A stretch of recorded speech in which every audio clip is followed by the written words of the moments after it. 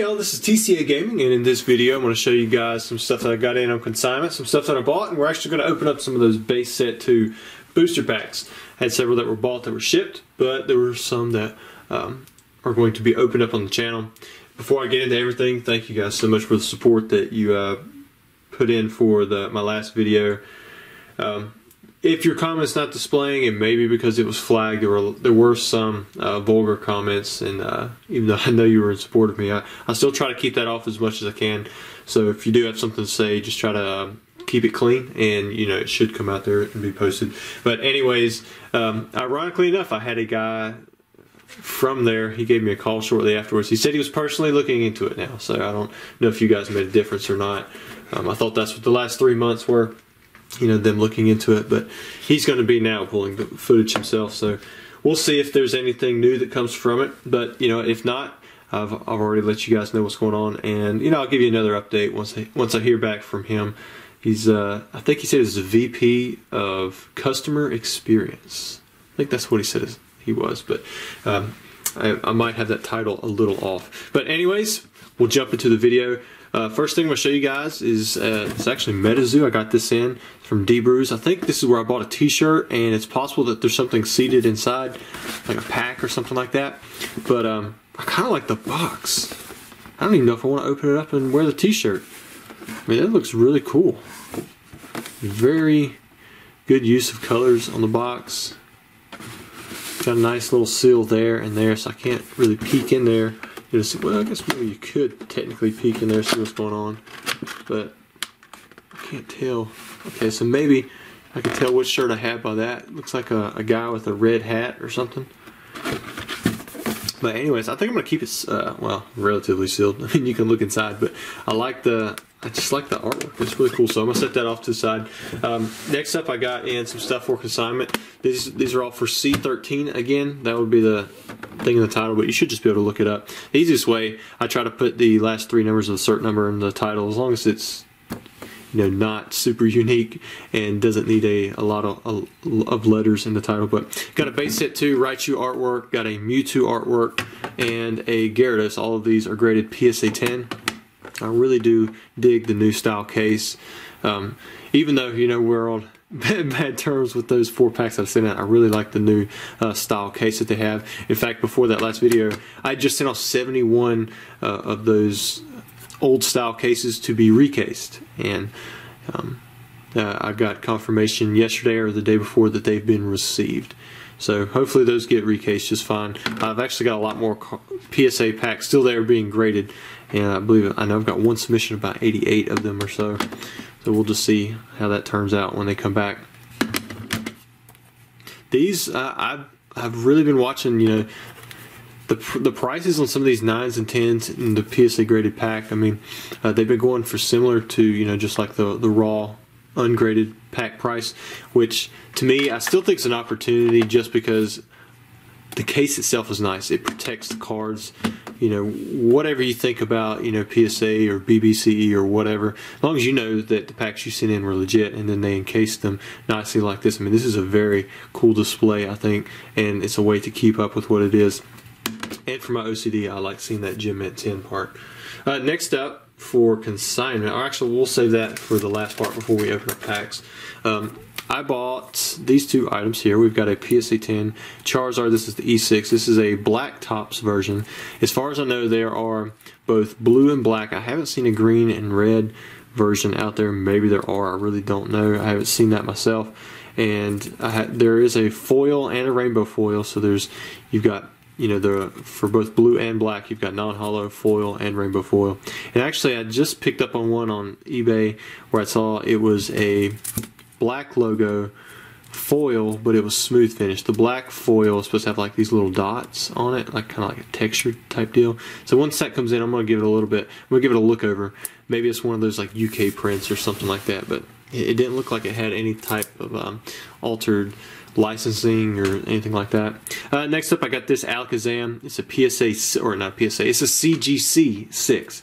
And Overall, the condition isn't too bad. You can tell most of it was on the centering. Backside looks fairly clean, but I got it for like $227 after shipping, so I thought that was a good price. And I'll just set it back with a lot of my other first edition PSA, CGC, and BGS, graded first edition hollows. I'm really buying the card, but I like the fact that it's graded and it's already been encased. And then last but not least, these right here I got from Old School Pokemon a while back, and the reason I have them out is because I have in on consignment a first edition Charizard blister pack. And now this blister pack, but I really like this case too. I don't know who makes it. I think PokeDreamer, the guy back there, he makes the case for these. This doesn't look like his work, but I mean, he might have one to see it better, who knows.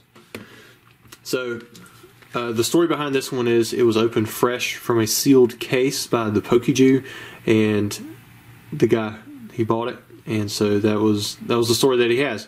Now, I don't know much other than that, and the reason I have these other two out is because I kind of like to compare seals. I like to look for different tampering areas that you could have on it, and the blister itself, right off, my instinct is saying that it's fine. It looks great.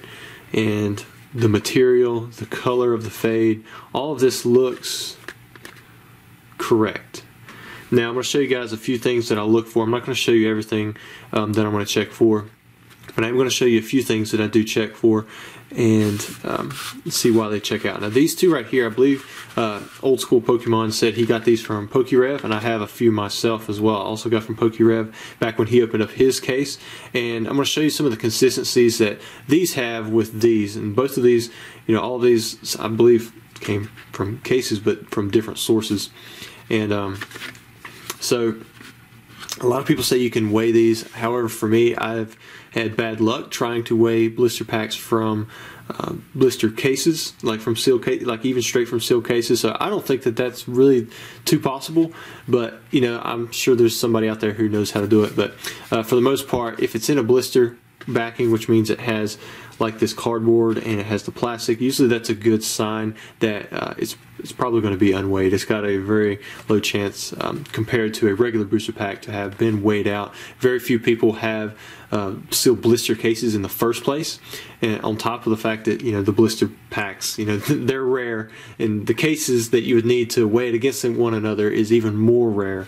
So to me, that's always a good sign. And what you normally want to check for is the seal around this part here. The glue on this has a tendency to pop off, especially with Jungle, Fossil, and Neo were really bad for it. But almost every time I've ever seen it, the seals, when they popped off right here, you could tell by just kind of moving the corners. And when you did, you would actually see, where they were kind of popping off of the cardboard. And almost any time it did that, you would see parts of the cardboard would actually come up with the plastic, and you'd see like little white edges and stuff. And you can see with these, you don't have it. And when we're looking at this one, which honestly, it looks like it's case fresh. There's no bends on the cardboard. There's no wear around the edges, and that's really common for single blisters that you get. It's very rare that you find them super minty like this. The only place of damage that I've even seen is kind of up here, and that could have been from really anything. So it's small and almost dead center, if you can see it. But as we're examining the seal, it looks very tight. Nothing's popping off. There's no sign of the plastic ever separating from the cardboard. Because like if we pop this off now and somebody tried to replicate the cardboard or something like that, when you put it back on there, it should show signs of tampering unless somehow somebody replicated both the cardboard and the plastic and then also the pack inside, which is very unlikely. In fact, I don't know if I've seen fake blister packs that look good. I think most of the time when people try to replicate stuff, they go for the easier target, which would just be the actual individual pack. Now, looking at the pack on the inside, the seals look great. You can tell, like, I've had people say, well, look at that, it looks like the pack is splitting. Well, technically, that should be there. In fact, if that's not there, it should be a red flag, because if you look at the crimp does not go all the way to the edge. the crimp only goes to that part. So if you didn't see some sort of separation in these, you know, right along the edge of the pack, then that would actually be indicative of somebody trying to put glue in there or something else, trying to reseal it, because it should only be sealed right there where that crimp is. So if you had the pack out, you should be able to split that right there until it gets to the crimp, and then it should still have a strong seal. And it's the same way on the top. You can see a little bit of splitting, you know, on the edge, on the sides. The sides is normally where you see it the most prevalent. Sometimes you can see a little bit in here. Another thing that I wanted to check was the actual type of glue that was used, in case everything was replicated. You know, there's a similar process usually when it's being applied. Of course, it could be different, but if it's the same, it's just another way to check. Like, there's still no way to completely authenticate anything that you have. But for me, if I'm going to sell it, I want to do as much research that I can, you know, on a high-end item like this. Even if it just means taking 5-10 minutes and comparing different angles, looking at it in different light. Now, if you look at the ones I got from Old School Pokemon, you can see right here, it's almost like a checkered pattern where the glue is, where the glue was applied. I'm trying to show that to you. You see it along here. I don't know how well you guys can see it on camera. In person, if you flash stuff in light, you should know that it's a lot easier to see, and you can see it. In fact, it goes over the edge in some spots. I'm trying to get the light on it. You can see it like right here. It actually extends a little bit beyond the border. Now, when we're looking at this Charizard artwork, we see the exact same thing. So we had the same type of thing applied to the plastic when it was adhesed to the cardboard itself. So for me, this is I'm very confident in that it's authentic, that it's fine, that it can be sold, and so that I do plan to put it up in my store. And then once I put it up in my store, I take full responsibility over the consignment once it sells and somebody pays. And I have no problem with that. I think this is actually a really, really nice example that should belong in someone's collection somewhere. I'm very tempted to buy it myself, but it's going on consignment. It's, you know, one of those items that, you know, sometimes I just have to pull back my eyes a little bit and just be like, no, I'm not going to buy it. I'm going to let somebody else go for it. I have made offers to consignees for certain items before, but for the most part, I try not to do that. I do have some packs myself. In fact, I have another 3 packs that I got from PokeRev separately that I bought directly from them, and everything seems to be in line with one another. So thank you for that consignment. This one should be CS3, but, you know, just look up first edition base set pack. It should be one of the few things that come up. Now, as we're going into the next part of the video, we are going to be opening up 3 base set 2 unweighed booster packs. So hopefully that means we're going to pull at least one holo. Here are the 3 people that we have right here. Good old Jimmy, remember him? He bought 4 packs. 4 packs individually, not all at once. All 4 times he bought unweighed booster packs, and he did not get a holo. He went 4 straight with non-holos, and then we had a couple consignees actually, I think it might have just been, well, it was 2 different consignees offered to give him packs. But I know one of them was Bespoke Pokemon, and then the other one is a guy who consigns with me a lot. And I don't want to reveal his name, but yeah, and I think he ended up pulling, ended up being Team Rocket packs, I believe, Japanese, so he was guaranteed a holo, so he finally got him one. But we're going to open up his pack first, and then we'll go with, I think Austin was the last one to buy, then we'll go with Psychotic D, Mr. Nick, and then we've got Austin R. Alright, so for those of you who have been looking to buy from certain countries, I apologize if it's not available. Jimmy, you're in the Netherlands. I had to go with a UPS shipping because I believe they're still shut down for first class and priority, which means you've got a lot more expensive shipping coming your way. But it's still $45. It's going to get there a lot quicker, hopefully. Alright, here we go. So this is Jimmy's pack. Let's see if we can change his luck. This is technically like his 5th pack, I believe, that he's bought. And all have been unweighed. He's bought them individually. He went 0 for 4 on the first 4, and then we had some people be very generous and give him some packs. Or, yeah, gave him some packs, and he got some holos. Alright, so we have Doduo, Staryu, Sandshrew, Poliwag. There's Kakuna, the first uncommon. Got Furo, and Haunter. Alright, so we should have that back card now as the rare. Energy, and... ooh, item finder. I've been there, man, with the item finders and the Pokemon breeders. The trainer is usually not the one that you want to pick. So I've got this band-aid on. It makes my thumb really smooth. I can't. Let's see if I can get it. There we go. Use the other finger, index and middle. So I'm sorry, Jimmy. Looks like we did not get the holo that you were looking for in this one. Yeah, no, he said pull me the big three, one of the big three, and we did not get that. All right, so we'll go next with Psychotic D. He got the Gyarados artwork. We did have a few that ship sealed, and I believe I actually still have a few left on the website. I think Nick, or there was one person who bought it who used the Charizard level discount, so they got $25 off. Alright, so you're actually going to start off with the first Pokemon ever. Pokédex number 1, Bulbasaur, one of my favorite. You have Jigglypuff, Switch, Spearow. There's a Rhydon, Super Potion, Butterfree. Nice, you got 2 good non-holos. You got a Butterfree and the Bulbasaur, Caterpie. Energy, and oh, you got a Ninetales. Very nice. So you got one of the holos. Can't tell. I'm trying to get this thing in the sleeve. I guess I could hold it with my left and twist it with my right. Man, I see why WotC switched over to this type foil. It's really cool. I thought there was a swirl right there, but I think I was just getting it mixed up with the flame. Backside, here we go. We haven't done this in a while, have we, guys? Got a little white nick, I think, in the top left. Very small. Bottom edge doesn't look too bad. It kind of looks like whitening right there, but I think that's actually on the other surface of the card, like the actual bottom surface. But overall, that's a pretty clean card. Base set 2 has some pretty low pops. One, because it was very unpopular, and it did not get as many cards graded for the longest time. It was one of those things where it's like, nobody cared. They'd rather have original base. I mean, everything was cheap, so why wouldn't you just go for the original stuff? And then, it wasn't graded at the same kind of rate as a regular base set was. And, as things got tougher and cars got older, just naturally they were more damaged. The pop is, just stayed that much lower because it's still that much less popular than base set. It's also not as printed, and then, of course, it's different now. The grading system's a little bit harder when you're not grading, pack cards straight out of, fresh cases versus, stuff that's been in binders potentially for 20 plus years.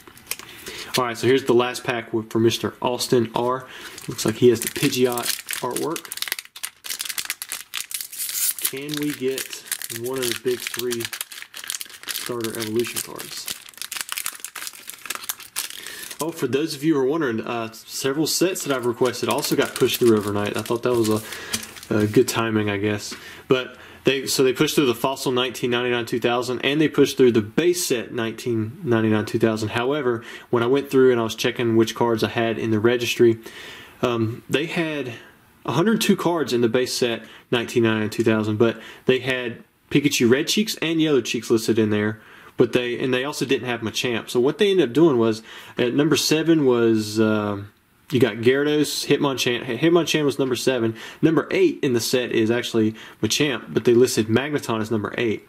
And so they actually shifted all of the cards from number 8 through 57 up, because they put Pikachu Red Cheeks as the 57, I think, and then Yellow Cheeks as the 58. And so I don't know what they were thinking when they were doing that, but they got all the numbers wrong for over half the set. So what they need to do is they need to go back and put the Machamp in there as the number 8 for the set, and then shift down number 9 through 57, or 9 through 56, down one spot, and take out the Pikachu Red Cheeks, because Red Cheeks was only the Shadowless print run for both Unlimited and First Edition. Sorry, that was a little ramble. I've already sent them information on it, but I was surprised that it's taken them like 6 months to get this set in there, and then I don't know who would list another Pikachu, like a Pikachu Red Cheeks in the base 1999-2000, and then give it a different number. Like, where would you even find that information? That doesn't make any sense to me. And I get kind of why they wouldn't put Machamp in there, because it's a first edition, but by now they should know that it's in the set. All right, so this set's kind of tuning up to be like the last one. You had the Butterfree and the Bulbasaur. This one actually has Bulbasaur and Wartortle. I do prefer the Wartortle over the Butterfree. I realize there's probably a lot of Butterfree fans out there. Cubone, another card that people really liked when it came out in Jungle. Looks like that Lightning Energy has a line on it. Is that how all Lightning Energies are? Looks a little bit more pronounced than I remember. See how that is across the top? Just deep yellow. Has it always been like that? Maybe we can go back and check some of the other energies. Alright, here we go. Last card. Ooh, Electabuzz. So it looks like we only got one holo, which is, I mean, that's what you should get, 1 out of 3 packs. And that was the Ninetales, but we got an item finder, and then we finish off with the Electabuzz. So thanks guys for letting us open up your packs here on the channel. I will have them out in the mail very soon to you. And if you guys are still interested, I believe we have 3 packs left. We got a Gyarados, Mewtwo, and a Raichu artwork. Thanks.